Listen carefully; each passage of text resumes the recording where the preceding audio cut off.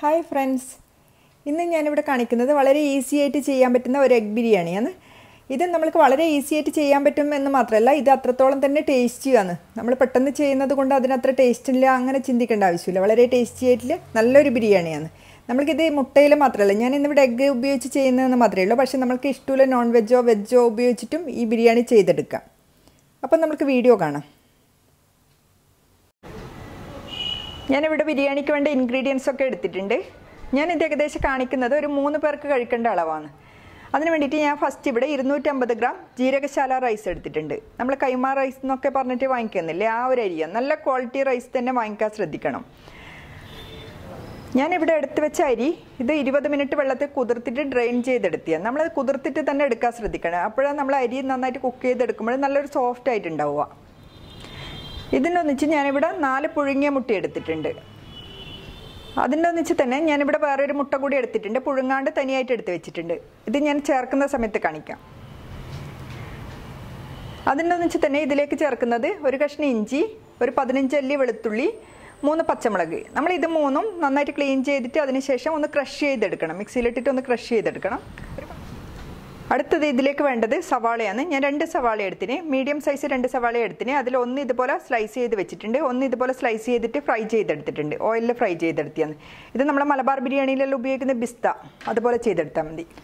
അതിലേക്ക് ഒരു medium size ഒരു തക്കാളി, 2 പച്ചമുളക്. അപ്പോൾ ഫസ്റ്റ് നമ്മളിവിടെ ചെയ്യേണ്ടത്, നമ്മളിവിടെ എടുത്ത സവാള, തക്കാളി, പച്ചമുളക് ഇത് വേവിപ്പിച്ചെടുക്കണം. കുക്കറിൽ വേവിപ്പിച്ചെടുക്കേണ്ടതാണ്. കുക്കറിൽ തന്നെ വേവിപ്പിച്ചെടുക്കണം. കാരണം എന്ന് വെച്ചാൽ അത് നന്നായിട്ട് വെന്ത് വരണം. അപ്പോഴാണ് അതിൻ്റെ ഒരു ടേസ്റ്റ് ഉണ്ടാവുമല്ലോ. അതിന് വേണ്ടിയിട്ട് ഞാൻ പ്രത്യേകിച്ച് എടുത്ത് പറയുന്നത്.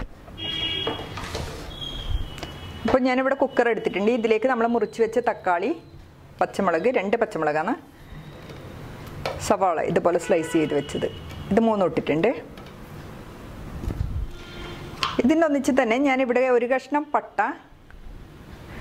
അതുപോലെ തന്നെ ഒരു ബേ ലീഫ് ഇടുന്നുണ്ട്. അതിലേക്ക് 2 ഏലക്കായ, 3 ഗ്രാമ്പു, അതുപോലെ ഒരു 1/4 ടീസ്പൂൺ പെരിഞ്ജീരകം. 1/4 ടീസ്പൂൺ മതി. നമ്മൾ ഇതിൽ ചേർക്കുന്ന ഹോൾ സ്പൈസസ് എല്ലാം വളരെ കുറച്ച് മാത്രമേ ചേർക്കാൻ പാടുള്ളൂ. ഒരു മൈൽഡ് ആയിട്ടുള്ള ഒരു ഫ്ലേവർ മാത്രമേ വേണ്ടൂ. നമ്മൾ ലാസ്റ്റ് ഇതിൽ ബിരിയാണി മസാല ചേർക്കുന്നുണ്ട്.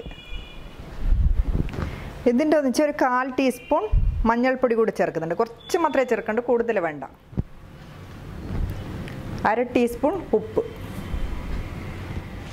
ഇതിൻ്റെ ഒന്നിച്ച് തന്നെ ഒരു 1/2 കപ്പ് വെള്ളം കൂടി ചേർത്ത് കൊടുക്കാം. ഞാനിവിടെ ഇത് നന്നായിട്ട് വേവിപ്പിച്ചെടുത്തിട്ടുണ്ട്. ഏകദേശം ഒരു 5 വിസിലിൽ ഇത് നന്നായിട്ട് തന്നെ വെന്ത് കിട്ടിയിട്ടുണ്ട്. നമ്മളിതിപ്പോൾ കൈ കൊണ്ട് തൊട്ട് നോക്കുമ്പോൾ നന്നായിട്ട് ഉടഞ്ഞു കിട്ടും. ആ വിധത്തിൽ തന്നെ വെന്ത് വരണം. അപ്പോൾ ഇതിവിടെ മാറ്റി വെക്കാം. അടുത്തത് ഞാൻ മസാല ഉണ്ടാക്കാൻ വേണ്ടിയിട്ട് ഇവിടെ ഒരു കടായി ചൂടാകാൻ വെച്ചിട്ടുണ്ട്. ഇതിലേക്ക് ഞാൻ 1 ടേബിൾ സ്പൂൺ നെയ്യ് ചേർത്ത് കൊടുക്കുന്നുണ്ട്. 1 ടേബിൾ സ്പൂണാണ്. ചൂടായിട്ടുണ്ട്. അടുത്തത് നമ്മൾ ചേർക്കേണ്ടത് ഇഞ്ചി, വെളുത്തുള്ളി, പച്ചമുളകാണ്. അത് ഞാൻ 3 ഒന്നിച്ച് തന്നെ ഇവിടെ അരച്ചെടുത്തിട്ടുണ്ട്. അത് ചേർക്കുന്നതിന് മുമ്പേ തന്നെ ഞാൻ ഇതിലേക്ക് ഏകദേശം 1 ടേബിൾ സ്പൂൺ ഇതുപോലെ സവാള നീളത്തിൽ മുറിച്ചത് ചേർക്കുന്നുണ്ട്. ഇത് ചേർക്കാൻ കാരണം നമ്മൾ ഡയറക്റ്റായിട്ട് ഫസ്റ്റ് തന്നെ ഇഞ്ചി, വെളുത്തുള്ളി അതെല്ലാം ചേർത്താൽ അടിയിൽ ഒട്ടിപ്പിടിക്കും. അത് ഒഴിവാക്കാൻ വേണ്ടിയിട്ടാണ്. ഞാനിവിടെ സവാള ചേർത്തിട്ട് അധികം ഫ്രൈ ആക്കുന്നൊന്നുമില്ല. അതിൻ്റെ ഒന്നിച്ച് തന്നെ ഞാനിവിടെ ഇഞ്ചിയും വെളുത്തുള്ളിയും പച്ചമുളകും അരച്ചത് ചേർക്കുന്നുണ്ട്. ഒന്ന് ക്രഷ് ചെയ്തെടുത്തിയാണ്. ഒരുപാട് അരച്ച് പേസ്റ്റ് ആക്കേണ്ട ആവശ്യമില്ല. അപ്പം ഞാനിവിടെ നന്നായിട്ട് വഴറ്റിയെടുത്തിട്ടുണ്ട്. ഇതിൻ്റെ ഒരു പച്ചമണം മാറി കിട്ടുന്ന വിധത്തിൽ വഴറ്റിയെടുക്കണം. ഏകദേശം ഒരു 3 മിനിറ്റ് 4 മിനിറ്റ് ടൈം എടുത്തിട്ട് തന്നെ വഴറ്റിയെടുക്കണം. അടുത്തത് ഞാനിതിലേക്ക് നമ്മളിവിടെ വേവിപ്പിച്ച് വെച്ച ഇതില്ലേ, സവാളയും തക്കാളിയും പേസ്റ്റ് ആയി ചേർത്ത് കൊടുക്കുന്നുണ്ട്. അപ്പോൾ ഇത് ഏകദേശം നന്നായിട്ട് തിളച്ചിട്ട് ഒന്നുകൂടെ വറ്റി വന്നിട്ടുണ്ട്. ഈ സമയം ഞാൻ ഇതിലേക്ക് ഏകദേശം 1.5 ടേബിൾ സ്പൂൺ തൈര് ചേർത്ത് കൊടുക്കുന്നുണ്ട്. തൈര് ഞാൻ ചേർക്കുന്നത് അധികം പുളിയില്ലാത്ത തൈരാണ്. നിങ്ങളതിൽ പുളിയില്ല തൈരാണെങ്കിൽ 1 ടേബിൾ സ്പൂൺ ചേർത്താൽ മതി. അടുത്തത് നമ്മളിതിൽ ചേർത്ത് കൊടുക്കേണ്ടത് ബിരിയാണി മസാലയാണ്. ഞാനിവിടെ 1 ടീസ്പൂൺ ബിരിയാണി മസാല ചേർക്കുന്നുണ്ട്. നമ്മൾ ഏകദേശം ടോട്ടലായിട്ട് 1.5 ടീസ്പൂൺ ബിരിയാണി മസാല ചേർക്കണം. അപ്പോഴാണ് നല്ലൊരു ഫ്ലേവർ ഉണ്ടാവും. ഫസ്റ്റ് ഞാനിവിടെ 1 ടീസ്പൂൺ മാത്രമേ ചേർത്തിട്ടുള്ളൂ. ലാസ്റ്റ് ഒരു 1/2 ടീസ്പൂൺ കൂടെ ചേർത്ത് കൊടുത്താൽ മതി.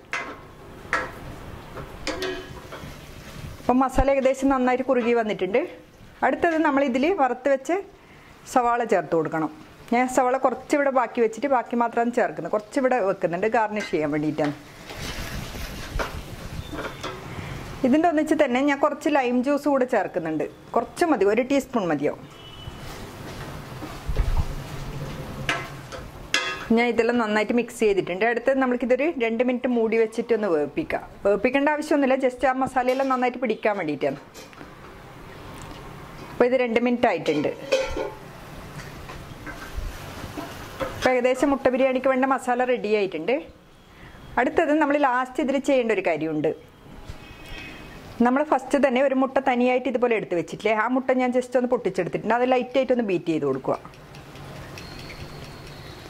അതിനുശേഷം നമ്മളിത് മസാല ഒന്ന് നന്നായിട്ട് മിക്സ് ചെയ്തിട്ട് ചെറിയ ചെറിയ ഗ്യാപ്പ് ഉണ്ടാവില്ലേ, ഇതുപോലെ ഗ്യാപ്പ് കൊടുക്കുക.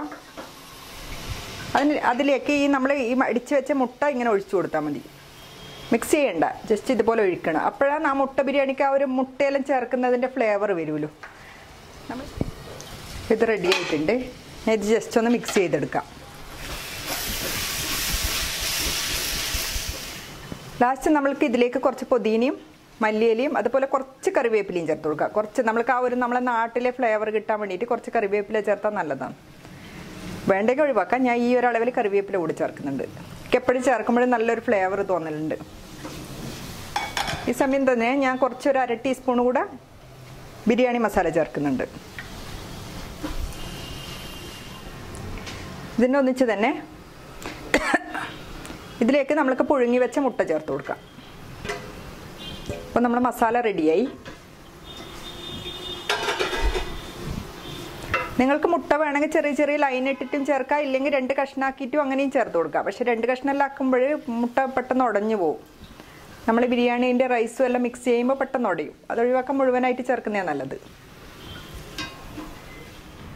അടുത്തത് നമ്മൾക്ക് ഇതിന് വേണ്ട റൈസ് റെഡിയാക്കണം. ഞാനിവിടെ ചെയ്യുന്ന രീതി ഗീ റൈസൊക്കെ ചെയ്യുന്ന പോലെയാണ്. വെള്ളം വറ്റിച്ചെടുത്തിട്ട് ചെയ്യില്ലേ, അതുപോലെയാണ്. നമ്മളിപ്പോൾ റൈസ് ഊറ്റിയെടുത്തിട്ട് ചെയ്യില്ലേ, അങ്ങനെ ചെയ്താൽ എനിക്കെന്തോ അത്ര ടേസ്റ്റ് ആയിട്ട് തോന്നില്ല.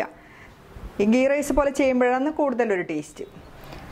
അപ്പോൾ ഇതിലേക്ക് ഞാൻ കുറച്ച് നെയ്യും അതുപോലെ തന്നെ കുറച്ച് ഓയിലും ചേർക്കുന്നുണ്ട്. 1 ടീസ്പൂൺ നെയ്യും 1 ടീസ്പൂൺ ഓയിലുമാണ് ചേർക്കുന്നത്. നിങ്ങൾക്ക് ഫുള്ളായിട്ട് നെയ്യ് തന്നെയാണ് ഇഷ്ടമെങ്കിൽ അങ്ങനെ ചെയ്യാം, ഇല്ലെങ്കിൽ 2 മിക്സ് ചെയ്തിട്ടും ചെയ്യാം. ഇഷ്ടം പോലെ ചെയ്യാം. അപ്പോൾ നെയ്യ് ചൂടായതിന് ശേഷം ഇതിലേക്ക് നമുക്ക് ഹോൾ സ്പൈസസ് എല്ലാം ഇട്ട് കൊടുക്കണം. ഏകദേശം 2 മാത്രം ഇട്ടാൽ മതി. ഞാൻ 2 ഗ്രാമ്പൂ അതുപോലെ 2 ഏലക്കായ, 1 കഷ്ണം പട്ട, അതുപോലെ 1 ബേ ലീഫ്, ഇതിൻ്റെ ഒന്നിച്ച് തന്നെ 1/4 ടീസ്പൂൺ പെരിഞ്ജീരകം. അടുത്തത് നമ്മളിവിടെ കഴുകിയെടുത്ത് വെച്ച് അരി ചേർത്ത് കൊടുക്കാം. ഞാനിപ്പോൾ ഇവിടെ അരിയെടുത്ത അളവ് എന്ന് പറയുന്നത് 250 ഗ്രാമിൻ്റെ ഒരു വലിയ ഗ്ലാസ് നിറച്ചു എടുത്തിട്ടുണ്ട്. അപ്പോൾ 1 ഗ്ലാസ് അരിക്ക് നമ്മൾ എടുക്കേണ്ടത് 1.5 ഗ്ലാസ് വെള്ളമാണ്. നമ്മളിത് കുതിർക്കാണ്ട് തന്നെ പെട്ടെന്ന് ചെയ്യുന്നതാണെങ്കിൽ, നമ്മൾ കുതിർക്കാണ്ട് ജസ്റ്റ് കഴുകിയിട്ട് എടുത്തിട്ട് ചെയ്യുന്നതാണെങ്കിൽ 1 ഗ്ലാസ്സിന് നമ്മൾ 2 ഗ്ലാസ് തന്നെ വെള്ളം ചേർക്കണം. നമ്മളിതിപ്പം 20 മിനിറ്റ് കുതിർത്തെടുത്തതല്ലേ അരി, അപ്പോൾ നന്നായിട്ട് തന്നെ കുതിർന്ന് വന്നിട്ടുണ്ടാവും. അതിൽ വെള്ളത്തിൻ്റെ അംശമെല്ലാം നന്നായിട്ട് തന്നെ ഉണ്ടാവും. അപ്പോൾ അതുകൊണ്ട് നമ്മൾ 1 ഗ്ലാസ് അരിക്ക് 1.5 ഗ്ലാസ് വെള്ളം യൂസ് ചെയ്താൽ മതി. അപ്പോൾ അരി ഏകദേശം 2-3 മിനിറ്റ് ഇതുപോലെ നന്നായിട്ട് വഴറ്റിയെടുക്കണം. അപ്പോഴാണ് നന്നായിട്ട് വരും. നമ്മൾ ഗീ റൈസൊക്കെ ചെയ്യുമ്പോൾ ഇതുപോലെ നെയ്യിൽ നന്നായിട്ട് വഴറ്റിയെടുക്കൂലേ, അതുപോലെ ചെയ്യണം. ഒരുപാട് കൂടുതൽ സമയം വേണ്ട, ഏകദേശം ഒരു 2-3 മിനിറ്റ് മാക്സിമം.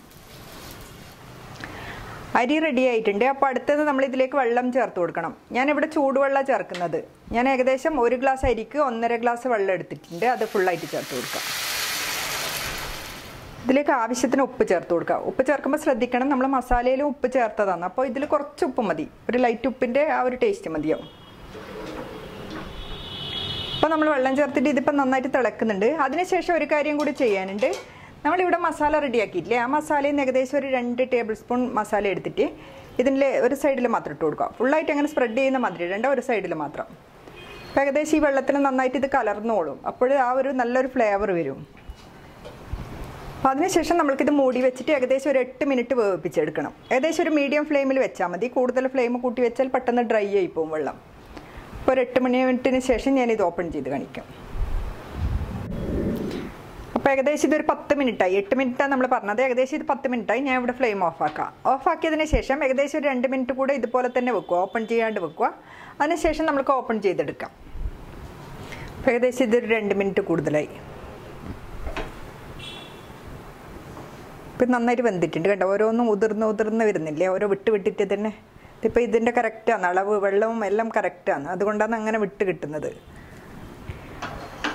അടുത്തത് ഞാനിവിടെ നമ്മൾ ഫസ്റ്റ് റെഡിയാക്കി വെച്ച മസാലയില്ലേ അതിലേക്ക് ഈ റൈസ് ഇട്ട് കൊടുക്കാം. ഞാൻ ദമ്മിടുന്നൊന്നുമില്ല, പക്ഷെ ജസ്റ്റ് ഒന്ന് ലെയർ ചെയ്തിട്ട് അങ്ങനെ ഇടുന്ന മാതിരി ചെയ്യുന്നേ ഉള്ളൂ. ഫസ്റ്റ് നമ്മൾ റൈസ് കുറച്ച് ഇതുപോലെ ഇടാം.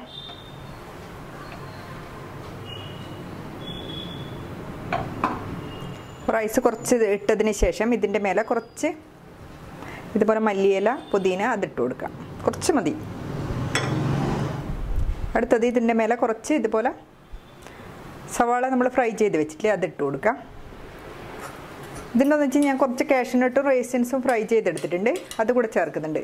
വേണ്ട അങ്ങനെ നിർബന്ധമൊന്നുമില്ല, നിങ്ങൾക്ക് ഇഷ്ടം പോലെ ചെയ്യാം. നമ്മൾക്ക് എന്നാ താല്പര്യമോ അതിനനുസരിച്ചിട്ട് നമ്മൾക്ക് ഇതുപോലെ ഇട്ട് കൊടുക്കാം. അതിൻ്റെ ഒന്നിച്ച് തന്നെ നമുക്ക് മേലെ ഒരു ലൈറ്റ് കളർ കിട്ടണമെങ്കിൽ കുറച്ച് സാഫ്രോൺ പാലിൽ മിക്സ് ചെയ്തിട്ട് ചേർത്ത് കൊടുക്കുക, ഇല്ലെങ്കിൽ കുറച്ച് കളർ ഫ്യൂ ഡ്രോപ്സ് ഇതിൽ ചേർത്ത് കൊടുക്കുക, യെല്ലോ കളർ. അപ്പോൾ കാണാനൊരു ഭംഗിയായിരിക്കും. അടുത്തത് നമ്മളൊരു 2 മിനിറ്റ് ഇത് മൂടി വെച്ചിട്ടൊന്ന് വേവിപ്പിക്കണം. വേവിപ്പിക്കാനല്ല, ജസ്റ്റ് അതൊന്ന് മിക്സായി കിട്ടാൻ വേണ്ടിയിട്ടാണ്. അപ്പോൾ ഞാനിവിടെ ഫ്ലെയിം ഓൺ ചെയ്തിട്ടുണ്ട്. അപ്പോൾ ഇത് 2 മിനിറ്റ് ആയിട്ടുണ്ട്.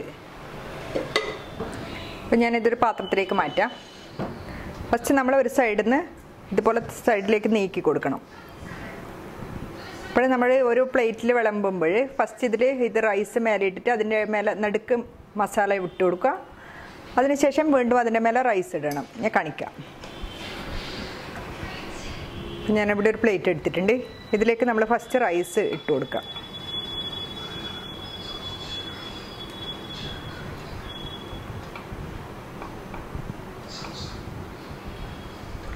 അതിനുശേഷം നമ്മൾ അതിലെ മേലെ മസാല ഇട്ട് കൊടുക്കണം.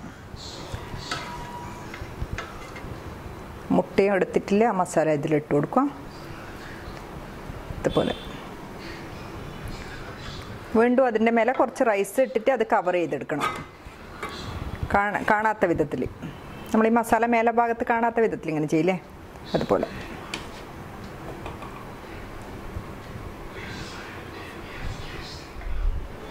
അപ്പോൾ ബിരിയാണി ഇവിടെ റെഡി ആയിട്ടുണ്ട്. ഞാനിതിപ്പോൾ ഫുള്ള് ഗാർണിഷൊക്കെ ചെയ്തിട്ട് എടുത്ത് വെച്ചിട്ടുണ്ട്. നമ്മൾക്ക് അതിൽ കുറച്ച് കാഷ്നട്ട് റൈസിൻസ് ഒക്കെ ഇട്ടിട്ട് ഗാർണിഷ് ചെയ്താൽ മതി.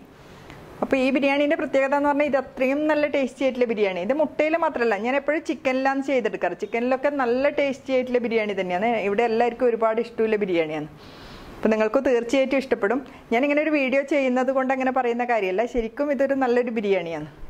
അപ്പോൾ നിങ്ങളെല്ലാവരും ഒരു പ്രാവശ്യം ട്രൈ ചെയ്ത് നോക്കുക, തീർച്ചയായിട്ടും നിങ്ങൾക്ക് എല്ലാവർക്കും ഇഷ്ടപ്പെടും. അപ്പോൾ ട്രൈ ചെയ്ത് നോക്കിയിട്ട് ഫീഡ്ബാക്ക് അറിയിക്കാൻ മറക്കരുത്. അപ്പോൾ എല്ലാവരും ട്രൈ ചെയ്ത് നോക്കുക. Thank you.